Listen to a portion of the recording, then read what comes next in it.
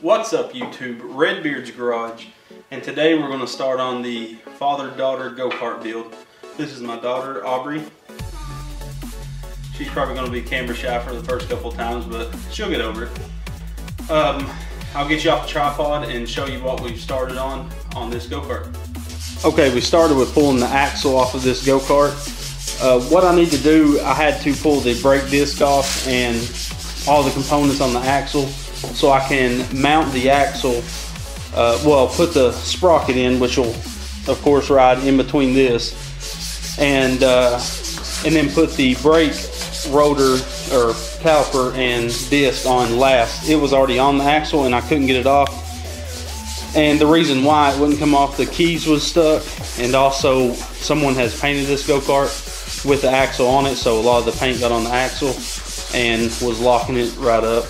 Got Aubrey sanding the shaft, and the best way to do it is just take sandpaper like she's doing, and it'll get all the paint off. We're using, I think, 320 grit, and you don't have to use a real coarse sandpaper. Use 400, 320, something like that. You can see how good it looks right there, and that with the paint on it. We only need one side clean, but I'm gonna go ahead and clean the whole entire axle, see which side's the best, because I have found there's a few little, let's see if we can get, yeah, there's a few little nicks. I've filed them down a little bit so nothing will catch on them, but we're gonna get this sanded and we'll pull the camera back out. Just thought I'd mention, if you don't have any of these adjustable Irwin clamps, I highly recommend getting some. These are probably 10 or 12 inch ones. I really need to buy the longer ones. They go all the way up to 4 foot. I'm sure you can find them even longer if you need them, but so we got this axle clamped down so she can sand it and it won't move. Okay, it's been a couple of days since I made the video with my daughter and me working on the go-kart. So basically, I don't know how good I explained it. So we had to take the axle off because it had a coat of paint on it. And the tolerances are quite tight on like the brake, the disc brake and stuff like that. So we took it off and I had her sand it, and now, as you can see behind me, I don't know how well you can see it, but the axle is on now. Now I'm cutting a piece of key stock, and I'll show you how I'm cutting it. I mean, it's pretty straightforward. But okay, so I put a leather glove in my vise and got the key stock in there just so I won't chew the key stock up, because again, this has very tight tolerances. And I marked it, and I'm cutting on the opposite side of my mark with just a standard hacksaw, I guess you'd call it. So, but what I got done on this so far, I forgot to go get the bolt that holds the clutch in, and I got the washers already. Those big washers down there are what I'm going to use on that. But all my bolt kits that I have are all coarse thread, not fine thread. So we'll have to go to Napa tomorrow and pick that up. But I got all my bolts. They're not tightened. I'm waiting to put the chain on and tension it up. But yeah, I got the sprocket on, and that's as far as I can get that key, so should be all right for now. I may knock it in there a little bit more. It's in there quite a bit, but just that little bit's hanging out. Also, I'm cutting the key for this disc brake setup right here. And then other than that, I got to make a plate for that bracket, that throttle cable that I'm using off the 91 laser. Going to use it as a throttle. Just got to drill a hole through there and go get an eye, kind of like that one that you add on to a piece of throttle cable. But yeah, she's coming along. Got to also get a tube. But I also got to get a tube for one of her back tires, so we'll have to get that in Napa tomorrow too. Hopefully she'll be riding it tomorrow, I would think. Maybe right after work I can take the go-kart to get. I traded my welder off, like I think I stated before. Traded my welder for a table saw because it was either spend $400 on a table saw or trade my welder and just spend $400 later and buy my welder back, you know, a new one just like it. So I picked just a trade, so it's no money out of pocket at the time, and I can just buy me another welder later.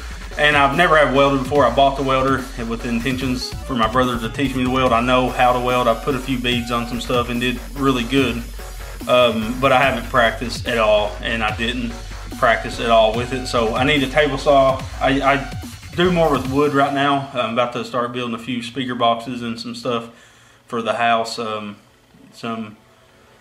built a bar, and I'm about to build a new mantle for our fireplace. So Table saw will be handier right now, so I'll trade it for a professional series Craftsman. But I'm gonna get this piece of key stock cut off and I'm gonna slap it on that puppy. Okay, after you cut the piece of key stock, you want to make sure to get all those ends off. You see that overhang? Just because, I mean, it's a really tight tolerance. I don't know, most of y'all have probably worked with this stuff before, but for people that hasn't, you gotta know there's, like I said, there's a little room for error. So I like to file them down and I kind of round them off, you know, round over the ends. So I know we ain't gonna have any problem. So I'm gonna pop that little puppy in the vise and, ooh, up close and personal. I'm gonna pop this puppy back in the vise and give her a hooch with the file. Let me know how you like these vlog style videos. This ain't really like the go-kart build because it's been so flip-flop, wishy-washy. I don't even know where if I can start. So what I'm gonna do is I'm gonna wait until I got a full project, all the parts to do my main style videos with the, you know, really nice camera work and whatnot. So you'll just have to wait for those to come because right now I started leaving work early. I used to work till 7, 3 days a week, and just really to get the overtime, and tired of it, so I quit. Not quit my job, I quit working till 7, started getting off at 5, and it's amazing how 2 hours makes my life completely different. So yeah, I'm gonna grab the vise and I'm gonna get to hunking on this thing. Yeah, but let me know in the comments below, guys, if y'all want to see this type of video. Like I said, I'm going to put a couple more out before I make up my mind whether I'm going to do them or not. I just don't want to waste my time if there's not the audience there to watch it. I know I'm growing slow, but I'm also uploading really slow. And I'm fixing the problem. Like I said, I started leaving work early, and that's going to give me a buttload of time to work on stuff. The F100 is going to be back very soon for me to do a full wiring harness in it, new gauges, new speakers, radio, and all LED lights on the truck.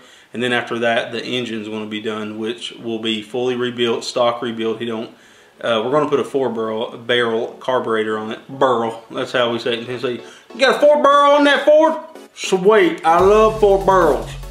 But I'm going to put a 4-barrel on it, probably an Edelbrock. I know people are probably going to yell at me in the comments, Holly better, Edelbrock's a slaughter jet. But my brother's using them a lot. I'm not messing with the carburetor, so I really wouldn't know which one to go with, but he's used Edelbrock a lot, and he said seems to be like they have less problems. The ones he's had anyways. Like I said, I'm not knocking it if you like it. But yeah, let me know in the comments below, guys. Please like, subscribe, tell your friends, tell your moms. I'll be back with another video in 2 days, I promise. I'm out.